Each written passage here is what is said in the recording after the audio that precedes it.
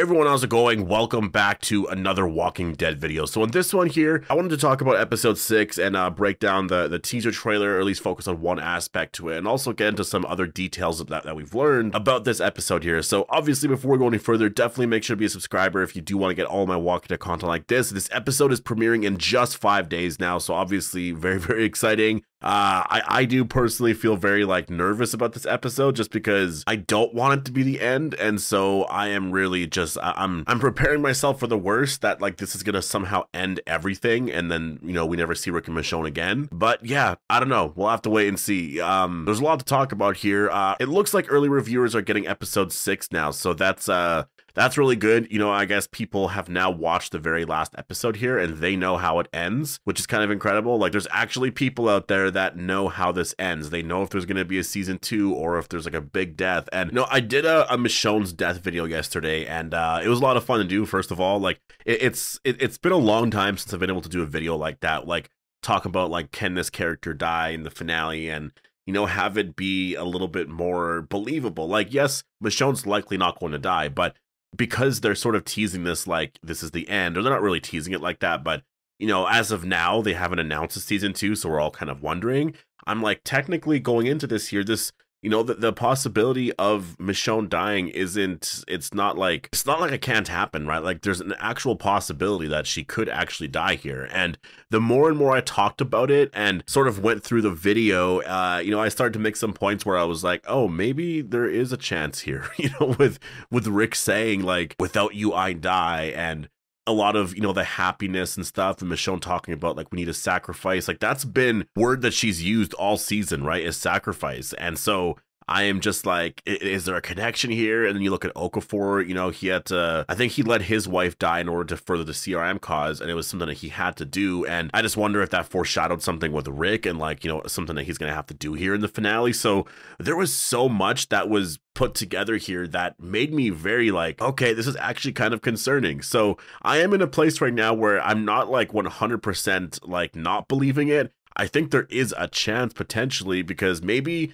it has more to do with not because they're oh yeah, we want to write Michonne off, right? Maybe Denai Guerrera wants off the show, right? Maybe she's wanting to come back, originally because yeah, she wants to write off the character and all of that and go and do other things, right? Maybe that is the reason why, because I don't think, besides that, there's no way you're coming up with a story right away if you're doing more than one season where you can do more story and all of that. So yeah, I don't know. I think it would be absolutely insane, but again, I don't really believe it because I think it's just too hard for me to believe personally. But again, some people have watched episode 6 right now, so some people know. I believe it was actually Pollyanna McIntosh. It was an interview she did a long time ago in which I think she talked about the ending, or she talked about something happening, or she was asked something about just where the story goes and all that, how this ends or whatever. And I know she said something you can't please everyone.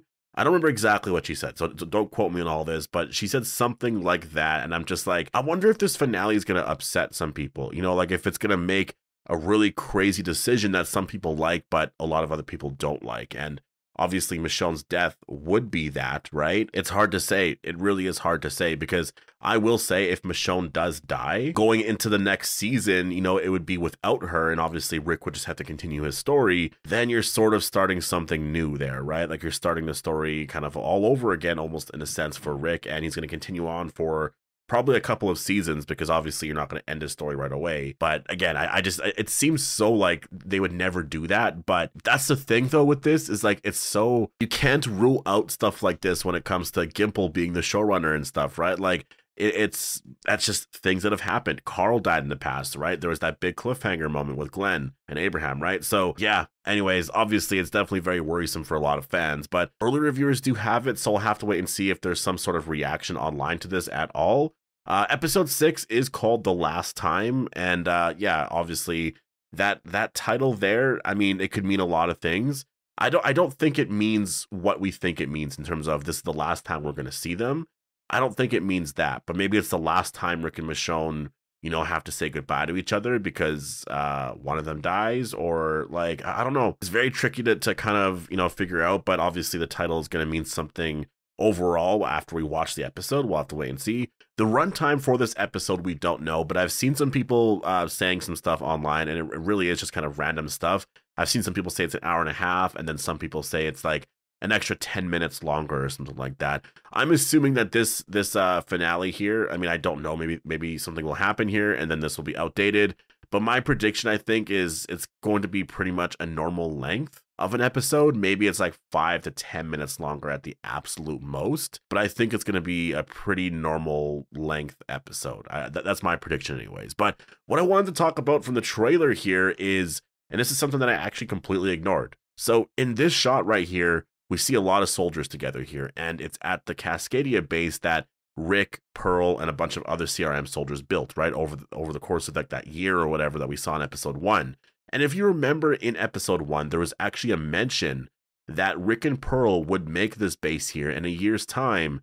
A summit would be held with all the leaders being at this event, sort of thing. And you know, that part there, I do wonder if there's going to be like other characters from other shows. Like, I don't think Madame Genet would be here, but like, what if there's other characters that, you know, that are just more important around the Walking Dead universe that are actually here? Imagine if like Lance was here. I mean, I guess timeline wise, it doesn't make any sense anymore, but I do wonder, you know, like I actually do wonder about that. Like, I wonder if they're going to make some connections here. If there's certain characters here in this scene that sort of tease a lot of that. If there's like scientists here, right? That would be interesting, right? Like, imagine if they start to get into some of the Primrose team stuff. So I'm going to be really looking forward to this because I feel like this scene here could be honestly really incredible. Like, if all of the top leaders of the CRM, or if there's any sort of connections they have with like any other entities and all of that, you know, I feel like this summit meeting here is going to be something that is really important. And again, it's called Summit. And if you remember, the working title for The Ones Who Live was called Summit. And I mean, obviously Summit means a lot of things in terms of like mountains and stuff, but also like a meeting of like, you know, just of this scale here and importance. Like, yeah, I think that it makes a lot of sense. I think it was actually the perfect working title for this. So this scene here, I think, is going to be really incredible. And you know, you look at a shot here where you see Pearl Thorne reacting to something here. I thought that maybe she was reacting to something that was about to happen, but honestly, she could just be reacting to the fact that so many important people are here, and she's just like, how is this even possible? How is this happening? Like, this is amazing. Like, that all of these people here matter so much to the world, and they're all in this one location. Like, I wonder if that is going to be, you know, how they set a lot of this up here. Like, and it's kind of insane if you think about that. Like, if that is the case, then Major General Beale is like at the head of all of it, right? In a sense, because he's here talking with everyone. Everyone's listening to him. It really does show all the power. And I know that Terry O'Quinn has talked about that. And that's what I mean. Like, there's so much with this character that I want to see. Like, he said in some interviews that he doesn't have to listen to anyone. Like, he has no one to speak to in any regard, in any matter, in any way. Like, he is basically, he makes his own rules up and he just kind of does what he does. No one can stop him at all. He has so much power. So that, to me, you know, obviously we haven't seen any of that. We haven't seen what he's able to do. And he follows all these strict rules and all of these things. But like, you know, there could be a part to him where he doesn't follow the rules or his own rules that he's made, right? Like, maybe there are certain things that they won't do, but, you know, because he's angry in this one moment, he's going to decide to do this or whatever, right? And then I wonder if that shows more of like who he is. I don't know if they're gonna make that character like that. I feel like this character has a lot more respectable qualities where he sticks to his word, right? I think that could be something about the character. Like, the governor was kind of like that in a way, although I don't think so. I guess I'm trying to think. I don't think so. Like, I don't know. Again, like, that's what's amazing about Major General Beale, is that he's such a big character. He's such a big villain that, like, I don't even know anything about the character. There hasn't been a scene yet. Like, I want an episode focused on him. And I think if they did a season 2, that's why I think we should get 8 episodes at least, because 6 episodes, I will say, is way too short. Way too short. Like, it feels like we just started watching this, and I've said the same thing with Dead City and Daryl Dixon. I know 16 episodes is too much. I get it. Like, that's something that, you know, TV doesn't do anymore. But there's not a lot of TV shows that do 6 episodes. And I also think the 6 episode format is just, it's not enough. A lot of shows that people like, the episode amount is more around 8 episodes, right? So I think that they should really stick around 8 episodes instead of 6. You don't have to do 10 or anything, but 8 episodes, man, you could just give like an extra episode or 2 to focus on certain things. And again, Major General Beale, I want a backstory there, or just an episode focused on his perspective with a lot of the, you know, what he's dealing with and all of that, because there's a lot of things about the character that we don't know. We only ever see, you know, how Pearl, Thorne, and Rick are reacting to him. Like whenever Pearl and Rick are actually with him, it's like we're more seeing him through their perspective, right? Because the scene starts off with them and he sort of enters the scene and we're just all like, whoa, who's this? Beale is here, you know, like give him that respect or whatever. He's a leader here. And we're not seeing him just alone, right? Like I think that's what would make a big difference here is like if we got a scene where he's just sitting in his office alone and then just what is he thinking? You know, what's his plan with a lot of things, right? There's a lot of things like that that I want with Beale, and I think an extra episode or two would really help with that, right? So yeah, we'll have to wait and see where this is going. But, you know, in the trailer here, we do see that there is a summit happening. And I feel like, I mean, does this happen after the Echelon briefing? Probably, I'm assuming, or maybe this is beforehand. We'll have to wait and see.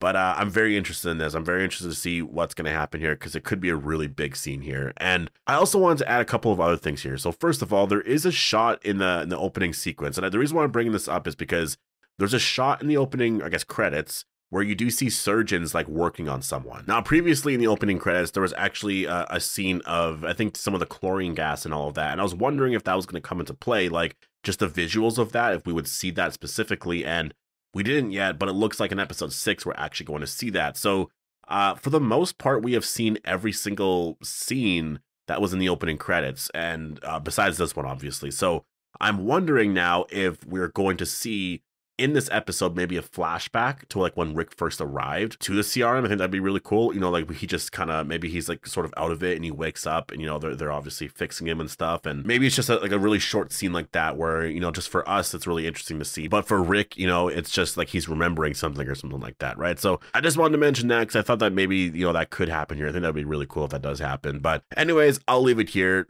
Definitely post all your thoughts down below. Do you think that this Sunday is going to be the end of the Grimes story, or is it going to be the start of something entirely brand new here? I think that'd be really incredible, but yeah, we'll find out in 5 days. So post all your thoughts down below. Hope you guys all enjoyed the video, and I'll see you guys in the next one.